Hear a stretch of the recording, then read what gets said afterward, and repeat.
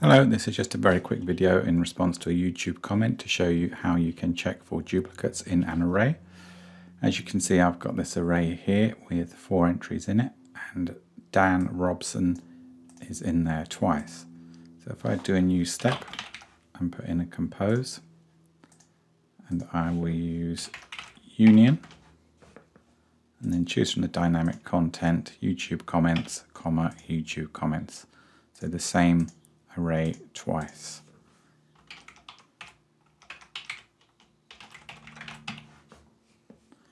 So if I run that,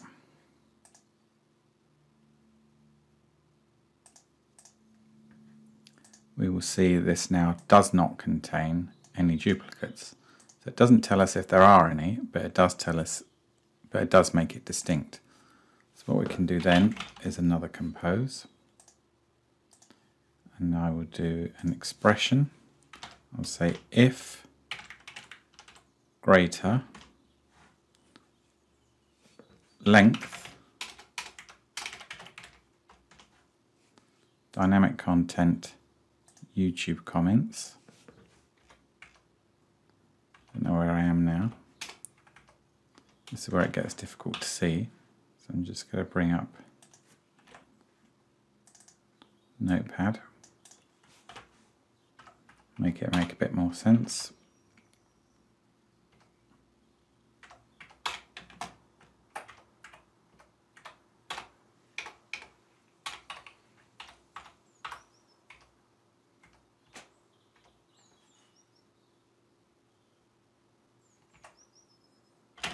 And then we'll go length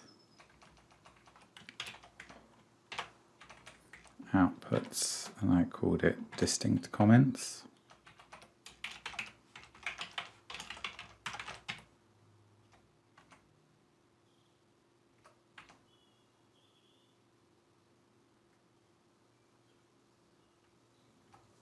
Okay, yeah, so that is now correct. So it's going to say if the number of YouTube comments is greater than the number of distinct comments, then we'll say true or false. So if we put that into here, we'll call this duplicates exist.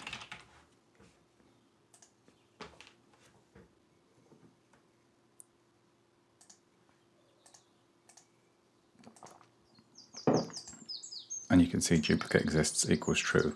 If I just modify this and take Dan Robson out,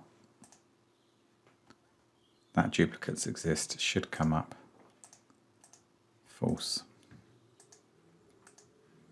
Okay, so that's how you can detect if duplicates exist. Okay, so now that we know we've got duplicates or not, I'm just going to make it duplicate again by putting Dan Robson back in.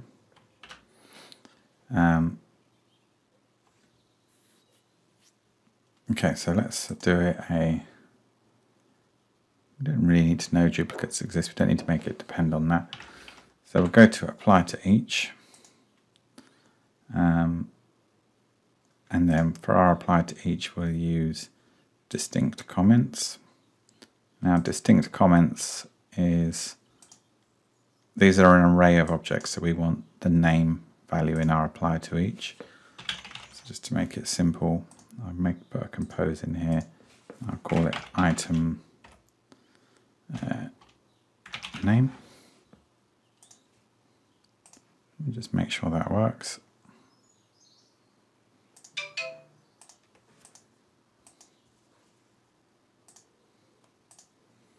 Yeah.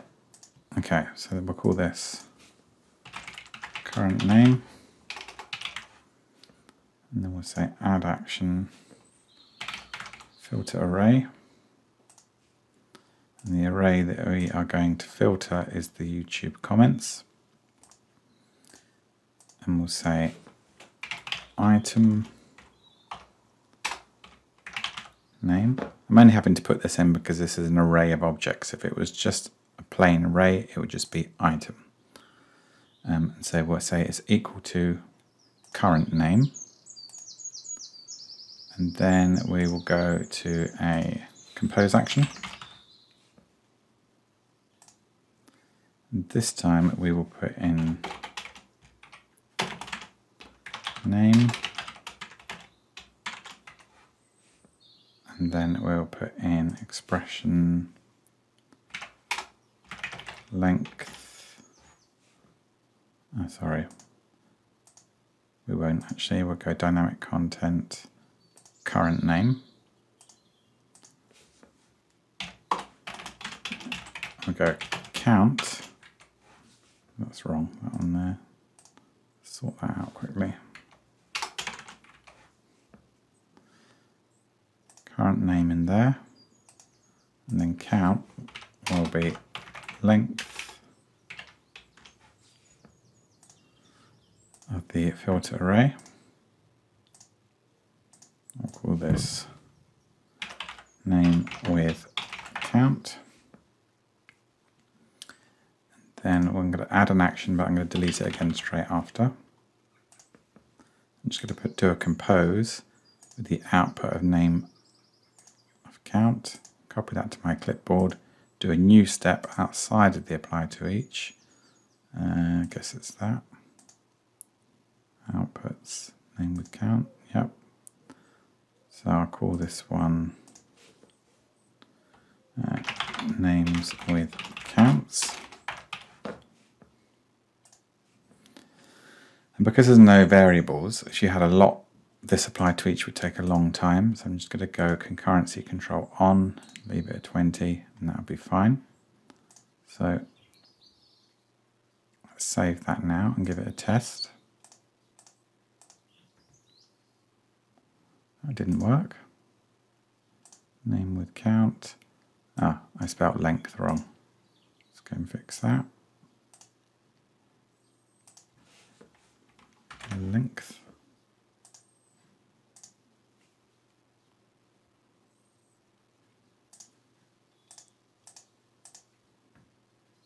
Okay. So we've got two Bradley Pattersons, is that right? Yeah, two Bradley Pattersons. So we've now got down here a new array with each of the names and the number of times they exist. And you can see Bradley Patterson is there twice. So just to quickly explain how this works, the apply to each takes in as its source duplicates, distinct comments, shows the current name, it filters YouTube comments on the basis of the current name. Then we get the count of that filter array, which will be equal to the number of times that appears. This we don't need. And then the output of this name with count comes to a new array down here. And then what we can do is another filter array. And we'll call this one only duplicates. And our array filter will be names with counts. And the value will be item. I forgot what I called it. Count maybe. And then we'll say is greater than 1.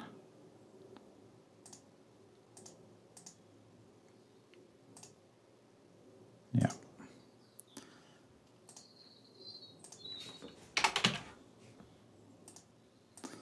So then this array should now only be the ones that had duplicates.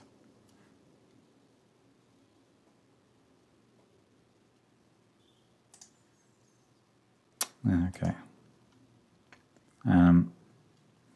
So I didn't put that in as a string. I put it in as a string, and I've tried to compare it with a number. So I'm going to go into my apply to each and get rid of the speech marks around here so that it is again a number. Then this should work. Okay, so we've now only got in the array just Bradley Patterson, and what I could do from there is a select action, and simplify that array a bit. So I'll go only duplicates, and then I'll just go in text mode. I'll say item name. Save that. And then that should be a simple array containing only the person that had the duplicate. So if I go back to YouTube comments, I'll stick another duplicate in. I'll put Dan Robson in again. Save that.